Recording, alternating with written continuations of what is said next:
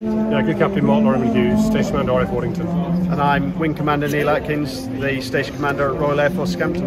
Obviously that was a momentous occasion. What was that like for the two of you involved? Well, I think the overriding feeling will probably be of pride. Very proud of the troops, fantastic parade they put on today. But more importantly, I think our pride in the extremely close links we have with the city of Lincoln and the community here. I echo all that. It's been a lot of hard work this week, but it's really paid off. The troops have done well, and it's been a good day to spend with the people of Lincoln. And obviously the fly past and the gorgeous weather and also the crowd of people that turned out, and their numbers must have made it extra special for you. Yeah, the weather has definitely played ball today and the sun out, but to see all the people of Lincoln out and to see how full the high street was, that's fantastic. Yeah, what's not to like? It's been a good day, good people, good weather, it's been fun.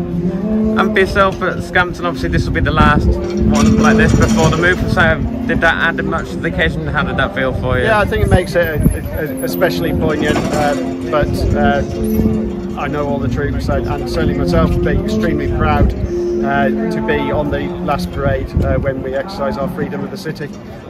So we do, at the moment we're obviously getting on and delivering our tasks. Primarily that's supporting the Red Arrows who actually yesterday jetted off to Europe to do their spring training camp.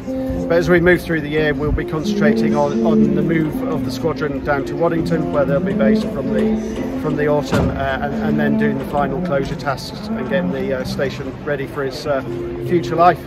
And you say you're moving to Waddington. Obviously Waddington were part of that parade today, so that must have been great for you both working together. Yeah, I think from my perspective it is, and Station Commander Waddington.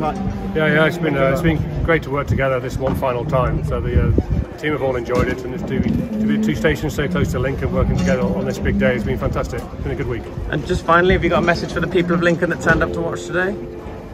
From me, thank you.